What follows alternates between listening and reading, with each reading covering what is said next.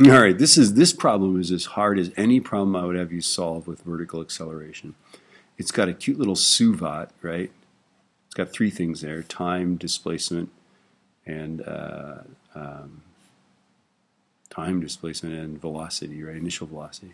Okay, so let's solve that. It looks like we got three things there. I know I can't solve the problem unless I know the acceleration, so let's do that. S, U, V, A, and T. So displacement, initial velocity, final velocity, acceleration, time. Our initial velocity is 0.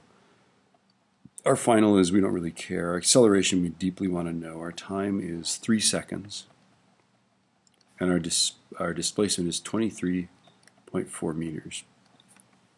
I think the thing to use here is S equals U T plus 1/2 AT squared. So 23.4 equals the initial velocity 0, right? So it's 1/2 A times 3 squared. Right, and then, what are the odds that 23.4 is divisible by, 9.5? Let's try it. 23.4 times 2 divided by 9. All right.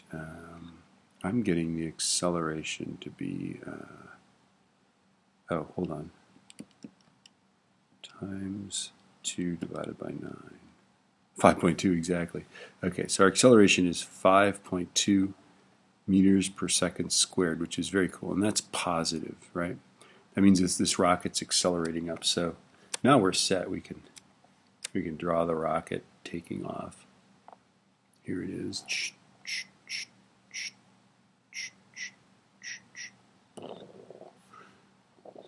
All right, here we go. Okay, so our forces acting on this rocket are the thrust of the engine up, the weight of the rocket down, right? Okay, the weight is going to be m times g, so that's 60 times 9.81. That's 588.6. Right, so that's this guy. The weight is 588.6 newtons, and that's down, so I'll make it negative.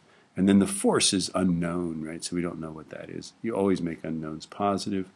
And now we're all set. Now we can set up our little thing. We can go F minus 588.6 equals, let's see, M, which is 60, right? Times A, which is, well, we know it's positive 5.2, right? Okay, so this formula here is just F equals ma. But this force has to be the sum of all forces, right? So now we're set. We're going to go 588.6.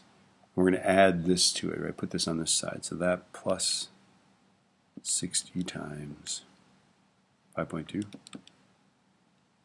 900.6. Now, I wish sig figs didn't exist, but they do, so I guess we're supposed to round it to that place. So 901 newtons is good enough for us.